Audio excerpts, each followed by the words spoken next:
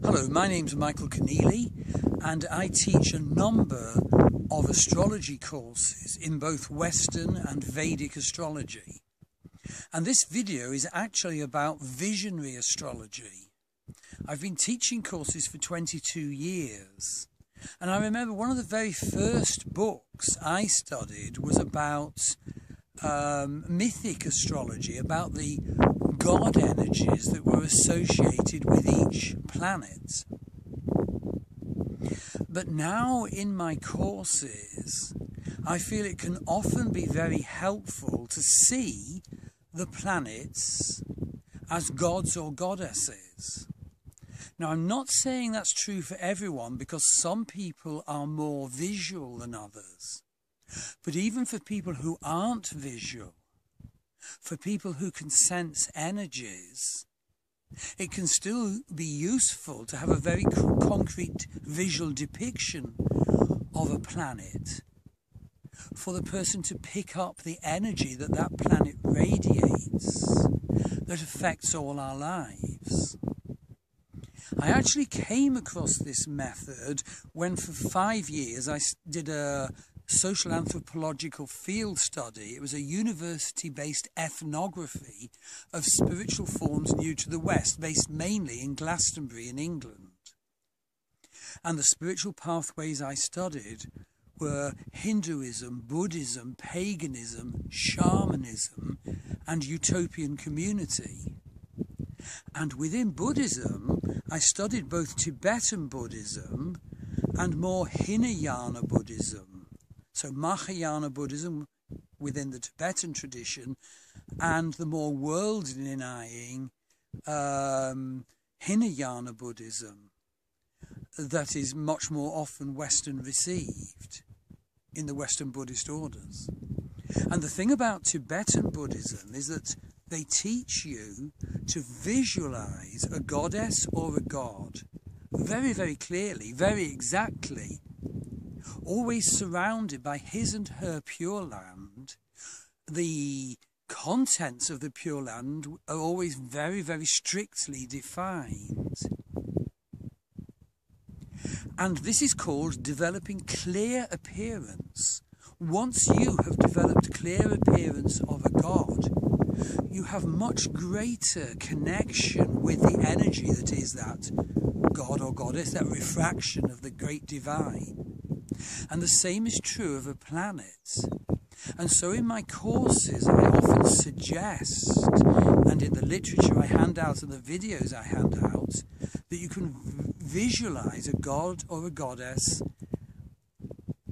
behind the planet, as indeed the ancients did, as the ancient Romans did, as the ancient Greeks did, as the ancient Babylonians did, as the great ancient Vedic sages did. And I do it at two levels, as it were. And I think it's important to do it at two levels.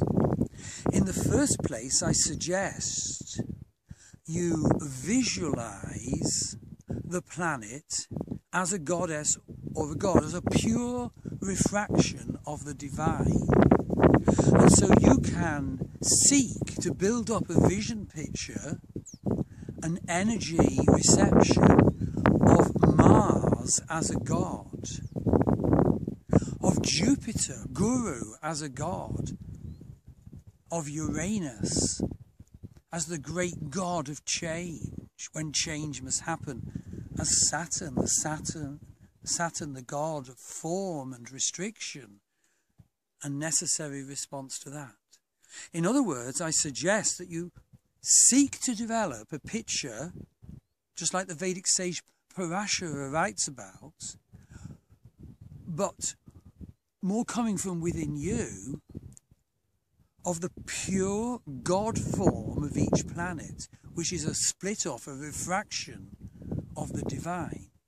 But there's a second string to this. You absolutely need to also visualize that God appearance, the clear appearance, the God energy, as he or she appears in your life. In other words, you see the God through filters.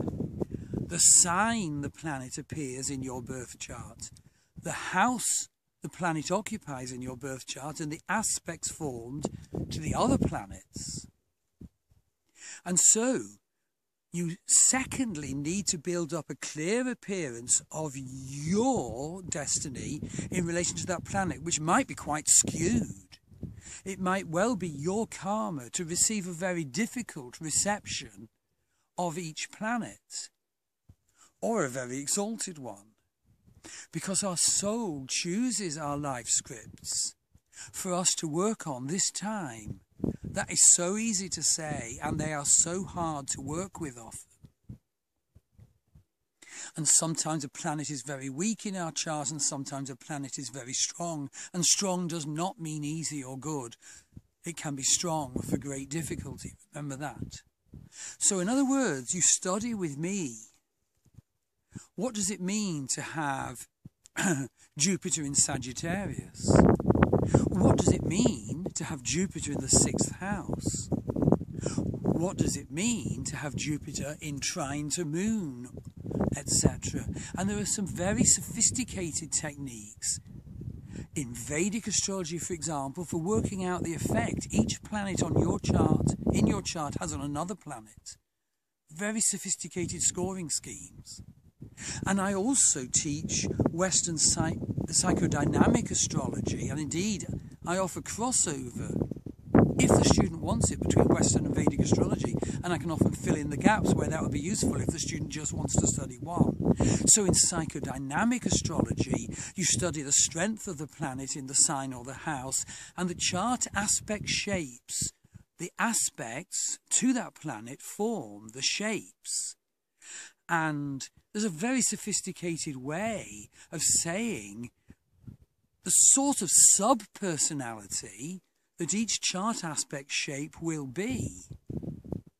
So, for example, one particular shape that your planet might be caught up with, so you need to include in the visualization of how that planet occurs in your chart, might be the psychic eye.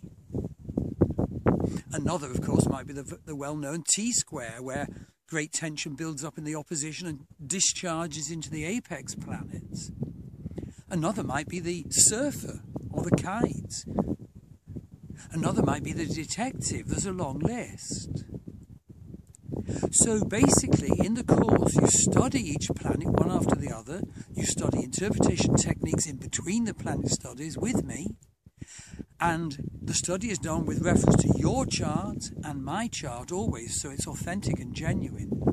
And so, in addition to the pure, clear appearance that you create of each divine planet, you also develop clear appearance of that planet in your chart. That is so helpful. And the thing is, it's not limited and fatalistic. The next step is to say, okay, I perceive this. Do I need to change my relationship with that planet? Do I need to change my destiny? And if necessary, there are approaches to healing that can be added to the benefits of perception. If necessary, there can be approaches to stabilizing the mind, to empowering. So have a look at my courses websites. The Western Astrology course is called www.enlightenedastrologycourse.com. The Foundation Vedic Astrology course is www.mastervedicastrology.com.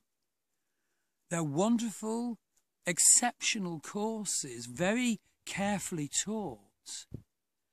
You know, I look forward to working with you. Thank you.